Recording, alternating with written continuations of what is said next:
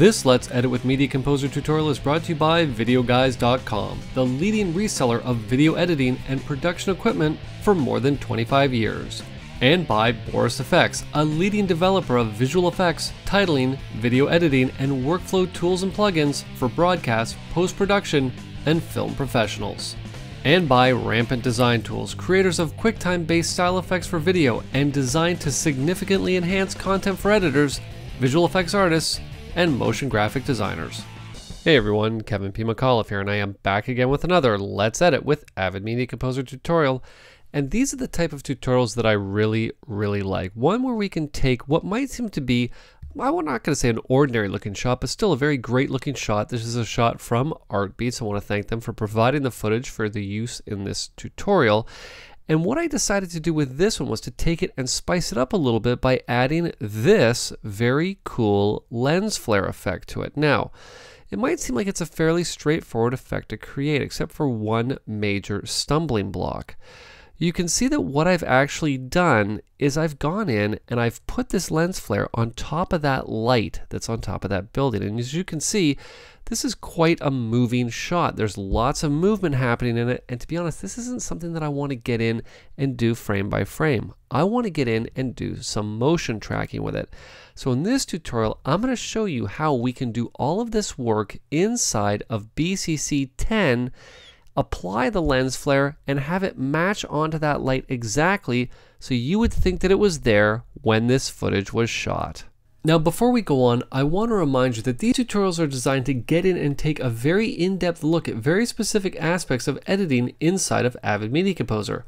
But sometimes you just need to get the information and get yourself up and running lightning fast. Well, if that's the case, head on over and check out my Mac Pro video training series on Media Composer, where lesson 1 will get you up and running in Media Composer in about an hour. Alright, so let's Command or Alt and Tab into Avid Media Composer.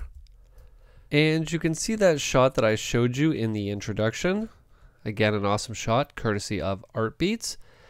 And what we're going for here, I'm just going to zoom in here, and you can actually see that if I zoom in, I'm going to hold Command or Option, Control and Alt on Windows to pan around once I've zoomed in on a specific part of the frame.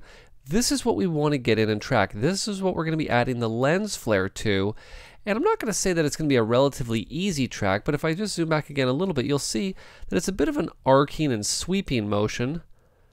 We even got a bit of a rotation on the building too, a little bit of a speed up there as well. So this is not going to be an easy track. And if this was something that I had to get in and do manually, it would take quite a while. So let me show you how we're going to do this. Now, the first thing that I had to do was to come up with the lens flare look. Now I'm just going to come into the effects palette, Command or Control and 8. And I'm going to type in Lens Flare 3D. Okay, let's take the Lens Flare 3D from the BCC Lights category. I'm just going to drag that, drop that onto my shot here. And again, I created a lens flare to sort of match the look of what I thought a lens flare coming from that light would look like. Now, I got in, I created the look that I wanted inside of the effect itself. And then what I did, because I realized I might want to keep this cool looking flare, is that if I come to the FX browser, I actually saved it as a preset. And I know which preset I saved it as. I saved it as Building Lighting Flare right here. There it is.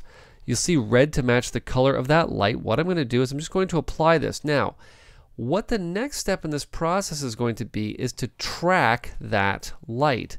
The only problem that I have is that if I scroll all the way down to the bottom of the Lens Flare 3D effect, I don't have access to the motion tracker parameter inside of Lens Flare 3D, and I also don't have access to Mocha, meaning inside of the pixel chooser. Now, technically, I do have access to the motion tracker parameter. I'm just not using the right version of the effect, but I'm going to be honest with you. Why would I want to use that when I have Mocha at my disposal inside of BCC 10?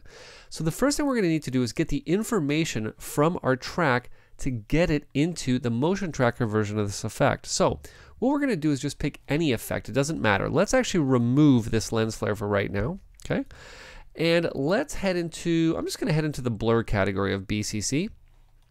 And let's pick a blur look here. Let's go with, why don't we just go with fast lens blur? I'm just going to take that, drag it and drop it down onto our shot. Now keep in mind, doesn't matter which effect that we use as long as it has the pixel chooser parameter in it for us to have access to. Now, to use Mocha, I need to make sure that my timeline is set to best quality. I'm going to step into effects mode, and we want to head right down to the bottom of the effect to the pixel chooser. In this case, you'll see /Mocha off. Now, we don't really care what's going to happen with the information once we're done with it, because we're going to export it to the desktop. Okay, now that's another really cool feature inside of Mocha for AVX Mocha BCC that I'm going to show you in just a second. I'm just going to launch Mocha. Okay, now we know what we want to track. Now, one thing that you should know about Mocha and how it works, and how I always like to work with it, is I have my one hand on the mouse, my right hand on the mouse, and then I have my left hand on the Z key, my middle finger, and then my index finger is on the X key. Now, why would I have those keys specifically targeted? Well, Z represents zoom. You'll see I'm just moving the mouse back and forward, and once I zoom in, X is to pan. Okay, so these two keys are keys that I use all the time. Okay, so we're now going to need to get in and choose a region for us to track. What I'm going to do is I'm just going to head right up to the top here, and I'm going to grab the X-spline tool, and I'm just going to draw a little shape around the light. Now, the next thing I'm going to do is I'm going to make sure that the only parameter that I'm tracking is the position parameter. I don't need to worry about rotation or anything like that.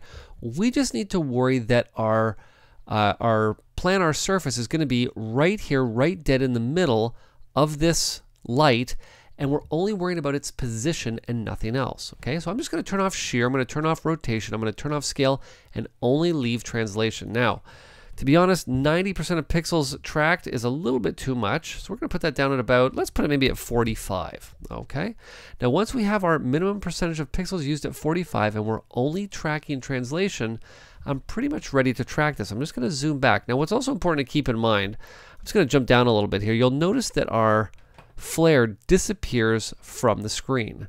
Now, to be honest, once it does that, I really don't care about the tracking information, because at that point the lens flare is going to disappear anyways. Okay, what I'm going to do is head right back to the beginning, and I'm simply going to come over and I'm going to say track. Now, Mocha is going to take a second, because remember, it's basically accessing the footage. It's kind of direct linking to it in my timeline, and you can see basically by the range that I've set up here, the region that I've set up here, this track is pretty much dead on. Okay, now you'll see as soon as it disappears from the screen, it actually didn't stop the track, it kept going. But remember, we're going to make that flare disappear at that point. Now, what we also want to do here is I'm just going to zoom all the way in. Okay, I'm just going to turn my planar surface on right here in the top toolbar, and we're just going to make sure that with the planar surface, I'm just going to reposition it here, that little crosshairs is sitting right in the middle of the flare itself. Okay, so let's get this set up here, and it's a little bit tricky to see here. There we go, because we got all the blues happening here.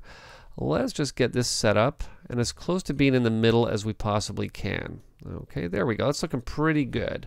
So this way, and of course this element moves pretty darn quick, but you'll see we're pretty much locked dead into the middle of that light. Okay, now I did say that we were going to export the tracking data. Now this is actually something that's very cool, and a little bit of a common misconception about Mocha BCC, in that you cannot export tracking information from Mocha BCC, because one of the huge powerful features inside of Mocha Pro, obviously besides its unbelievable tracking capabilities, is just the staggering amount of NLEs, compositing applications that you can export your tracking data to. But for us, since we're working in BCC, all we care about is exporting this information for BCC. So when we come down to our export tracking data, you'll see that we have two options. I have the BCC center point, which is what we were just setting up for now, and BCC corner pin. Now for us, we only care about the center point, because we're going to be locking this flare onto that center point during the track. Okay, so we're going to export the center point information. I'm going to say save, and I'm going to save it to the desktop. We'll call this BCC center point track. Okay, and I can close this out. Now it doesn't matter if I save this. I don't need to save it, because I've just sent that tracking information to the desktop. Okay, now I'm just going to come back into Media Composer, and let's now get this set up. What we're going to do is we're going to remove this effect. F5 is my shortcut to remove effect. If you don't have it mapped, don't worry, you can always find it right here. And let's head back to Lens Flare 3D. Okay, I'm just going to back up a little bit and type in 3D, not 35, 3D. Okay, there we go, perfect. Now, we're not going to go to the real-time version of this effect, because remember, we don't have access to either Mocha or the motion tracker parameter. What we want to use is the non-real-time lens flare 3D with MT motion tracker. Okay, we're going to take this effect and I'm going to drag it and drop it down onto our shot. Now you'll see it's a blue dot effect. You'll see the lens flare appear immediately. And of course, what we're going to do is drop down the preset drop down, and we're going to head to our building lighting flare. I'm going to select it. There's our lens flare. Now we need to get in and tell it to utilize that tracking information for our lens flare. I'm going to come all the way down to the bottom to the motion tracker parameter right down at the bottom. I'm going to twirl that down. I'm just going to head down a little bit here. And I'm going to come up to the tracker data. You'll see it says import export, and I'm going to load this tracker information. Okay, let's head to the desktop. Let's select the BCC center point track. I'm now going to say open, and as soon as I do, you're going to notice a motion path appear on the screen. Except for one problem. We can see that it actually seems to be doing the track. Okay, I can zoom in a little bit here, and let's just reposition this. There is what we're going to be tracking. You'll see it looks like it's pretty much locked dead on. The only problem that we have is that the flare is not actually applied to that tracking information. Well, the reason it's not applied is that if I come down a little bit further here, you'll see that if I come down to the apply option, right now it's set to none. What I'm going to do is switch that to be the light source. And as soon as I do, you'll notice that the lens flare immediately jumps over to the center point of that track. Now, I do have another little problem here, which is I still have the motion paths visible on the screen. So we're just going to come up. We're going to turn them off right there. What I'm now going to do is just step out of that effect. And you'll now see that if I drag through, that lens flare is absolutely locked onto that light. Now you'll notice that what I love this is as the lens flare gets close to the edge of the frame, much like it would in real life, in a real world lens flare situation, the flare starts to flare out. But the problem is, remember, when we tracked it, the flare didn't actually leave the screen. So before I render this, we're going to want to make sure that we set that up to disappear as soon as we disappear from the edge of the frame. Okay, so I'm just going to step back into effects mode, and I'm just going to bypass the effect, because sometimes it's easier just to work by bypassing the actual effect itself.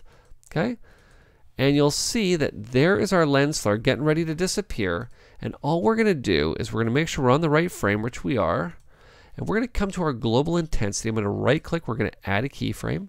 We're going to move down one frame, and in that one frame we're going to add another keyframe and set the global intensity down at 0. Now, of course, I should turn off bypass effect.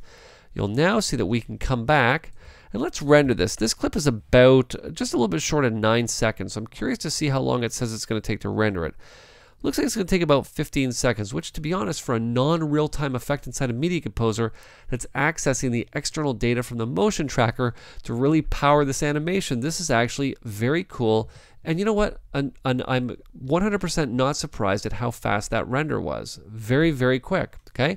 And now guess what? We can now simply come in and hit play, and that lens flare is absolutely locked onto that light. And this effect looks really cool, especially when it gets to the edge and boom, it's gone. Just like the way it would be in a real world situation. So I hope this tutorial has taught you a few things. One, what a very cool effect lens flare 3D is, and how with a lot of the effects inside of BCC, you always need to pay attention to those extra bells and whistles, those extra parameters that are attached to all of the effects. And if for some reason you can't find a parameter like motion tracker inside of an effect, chances are there's going to be an alternate effect that includes a motion tracker version. It might not be real time, but it's definitely going to accomplish what you want. And I hope you also see how flexible Mocha BCC is and how you can get in, track specific shots, export that data to then take and bring in and use on other effects. Now, as we're wrapping up, I want to remind you that if you're looking for great deals on Avid Media Composer software licenses, subscriptions, and upgrades, use coupon code MC101 for 5% off any purchase at videoguys.com. MC101 is going to be a coupon code that you're going to love because the great team at Boris FX is offering a 10% discount on BCC 10 AVX or multi-host licenses, full or upgrades, again using the coupon code MC101. And finally, Rampant Design Tools is offering 25% off any non-discounted product they offer in their library. Again, you guessed it, by using coupon code MC101. And finally, don't forget that if you have any questions, you have any comments, or you have any tutorial requests, you can send them to me at kevinpmcauliffe@gmail.com. This has been Kevin P. McAuliffe. Thanks a lot for watching.